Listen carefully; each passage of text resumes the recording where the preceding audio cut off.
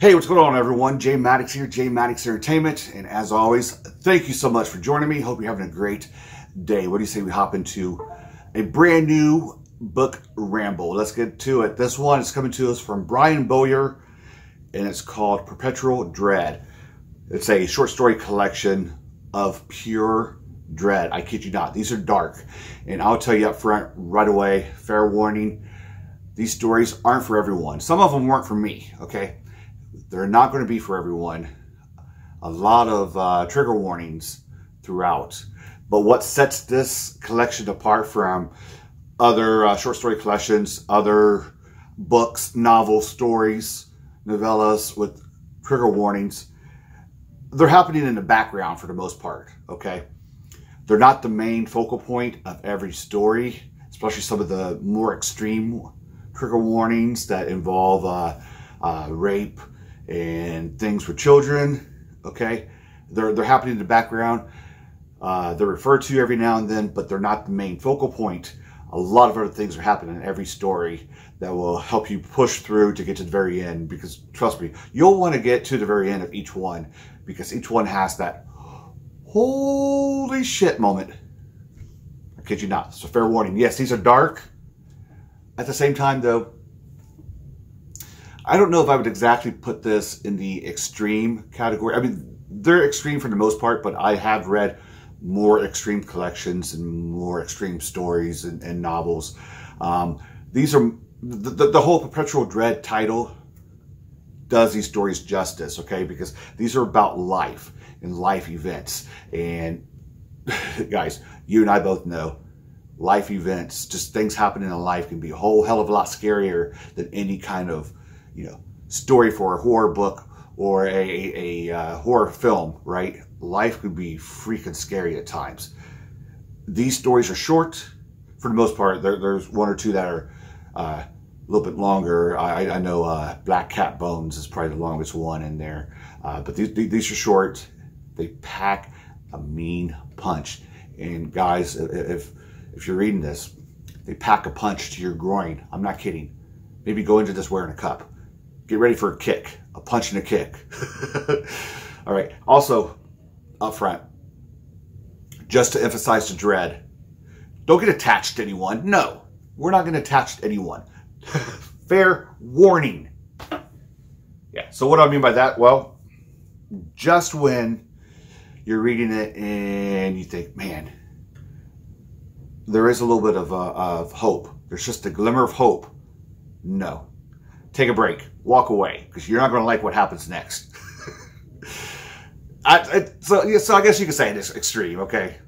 I'll backtrack. It is extreme, but, you know, mixed with, you know, life. It's not like J.F. Gonzalez book or anything like that, okay? A different kind of extreme. The extremities of life. We'll say that, okay? Also, don't read all this in one sitting. Take a break. Do a couple stories, take a break. Go do something else. Spend time with the family. Go fishing. I don't know if you're a fisher. Go play basketball. Go outside. Go for a run. Watch a comedy on TV. Seriously. Okay? Now, overall, I know you're thinking, man, this is dark, Jay. Did you like it? I enjoyed it a lot. That's what scares me. So, this is good. I enjoyed it overall. Like I said, there are a few stories that just weren't for me. And I was able to kind of, you know, push back past those situations and continue to the end. But guys, life can be horrible, right? It's being played out right here in front of us. The words are right there for you to check out. All of these are fair warnings for you guys, okay? And don't go into this with a weak stomach. If you have a weak stomach, you may want to take some medicine. You know, toughen it up. Eat some bread ahead of time. There's plenty of the dirty, nasty, cringy, crusty, hurtful, what the F moments that happen throughout each of these stories. So trust me when I say, I'll go back to it, no glimmer of hope anywhere, okay? Let's check out some of my top picks. Terminal. Right off the bat, the first story. Terminal. Here you have a mother who, she just gives up. She has 3 kids. And I don't want to give away too much, but wow, she's just like, okay, I've been screwed over so many times, I give up. And then you see what happens, okay? Black Cat Bones, like I said, that one is probably the longest one.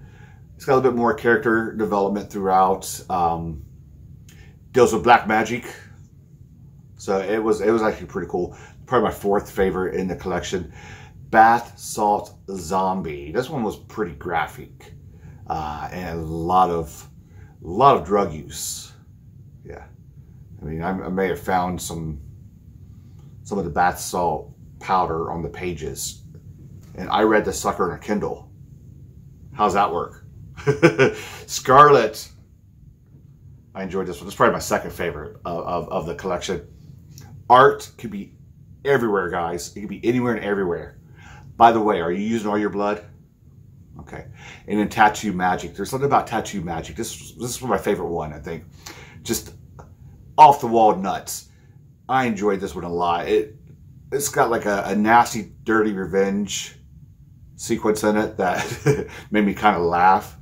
I kind of saw it coming, and I just wanted to get through to the end of it to make sure I was right. And I laughed at that again. It kind of scares me that I like this too so much. Yeah. So these are just my top 5, but I mean, really, there's not a weak one throughout. They're all pretty freaking fantastic, if you ask me. They all have that harsh, dirty kind of way to them that, you know, the life could be brutal kind of feel to them. You get that a lot throughout these stories. Overall, we'll give it a nice solid 4. Yeah, 4 out of 5. Like I said, I enjoyed it for the most part, and it scares me a little bit. A little bit of a change of pace from what I've been reading lately. So that's usually good. Yeah, 4. We can go with a 4. Pretty cool. And again, just to let you know, fair warning, be ready for what you're about to read, okay? But I do suggest you pick it up. This is Perpetual Dread from Brian Bowyer. 4 out of 5. Not too shabby. What a way to end the year, right? All right, guys, I appreciate you joining me. Hope I did this review justice. I hope I did the book justice. Check it out for yourself. If you're over the age of 18, nudge, nudge. Don't let your kids get a hold of it. That's going to do it. That's been another book ramble from yours truly, J Maddox for J Maddox Entertainment. Stay safe. Tomorrow is New Year's Eve. If you're going to go out partying, have fun. I don't know who's going to go out partying with COVID 2020, but some of you might. Who knows? Until we meet again, which should be pretty soon, I'll catch you later. See ya.